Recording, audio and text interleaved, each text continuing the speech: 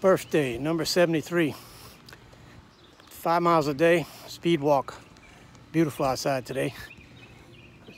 Just would like to mention something about this coronavirus thing. As time passes, I'm realizing I probably had coronavirus in January. Got it from my wife. She went on a cruise to Mexico, first week of January. Her and her cousin came back sick as a dog. I never seen somebody so sick. Like she almost died. I had it, but it was bad for me. But I mean, I exercised 5 miles a day and my immune system was pretty good, a lot better than hers. So, but I was still sick as a dog for like 2 weeks, 3 weeks. But I'm hearing symptoms like severe headache, muscles in your legs so tired. That's what I had. I had a headache, felt like I was shot between the eyes. Never had a headache hurt that bad. Right here. And I went to exercise my 5 miles every day. And I walked about a block. I couldn't go no more. I had to turn around and go home. And that's unusual because I've exercised my whole life. I ran marathons, triathlons, you know, so this was pretty bad. I thought it was the flu.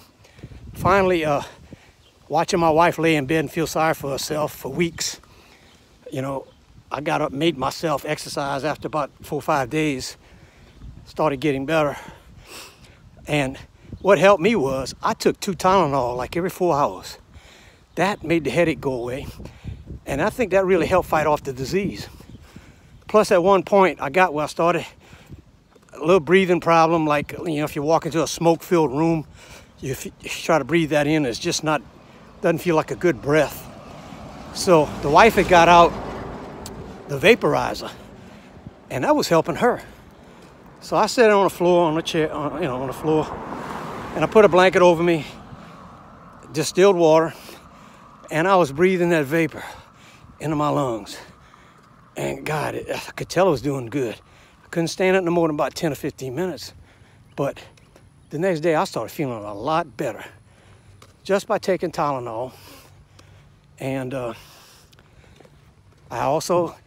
have asthma. So I had my asthma inhaler, which I was using, which I think helped clear up my lungs. But I mean, I'm 100% now. And I have 3 underlying problems. Okay, I have heart disease. I had quadruple bypass surgery. I am borderline diabetic.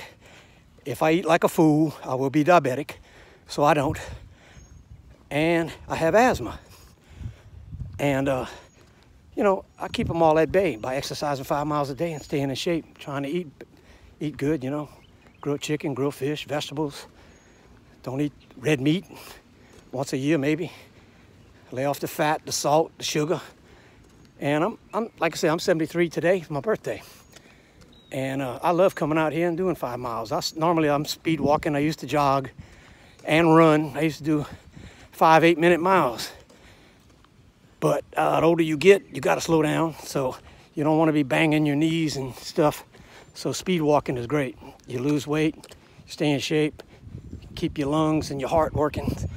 And just to tell you about this corona crap, I mean, damn, like I say, nobody even heard the word corona till like February. But there we were sick in January. And the wife, she finally went to the doctor. And I mean, she was in bad shape. And they tested her, said she didn't have the flu. And all they told her was, oh, it's an upper respiratory infection. But be damn, I bet you that was the coronavirus. And this was back in January. And them damn Chinese knew about this shit a long time ago. But whatever. Okay, I'm not going to go there. But I tell you one thing. I love Donald Trump. He's a fighter. And he's a good president. And he's a good man.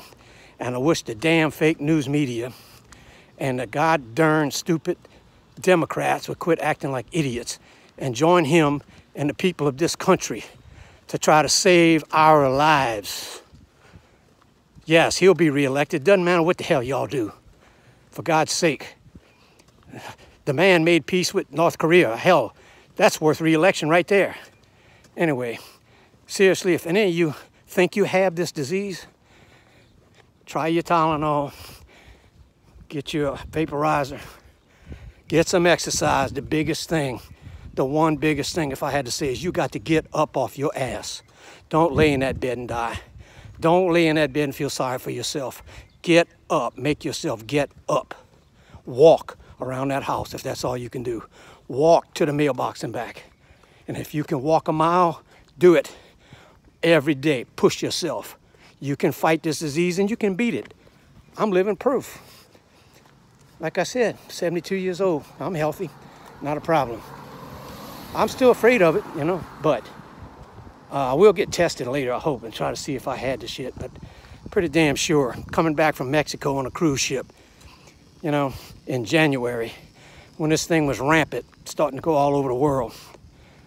And like I said, my wife, she almost died. I mean, she finally started pushing herself and got out of bed and going to the doctor and, you know, taking breathing treatments and Tylenol.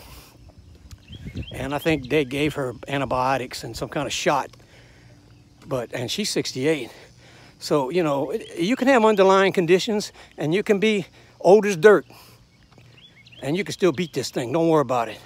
But you got to fight. And you got to do what you got to do. If you got to go to the doctor, go. So anyway, I'm no doctor, but I'm just telling you, it worked for me.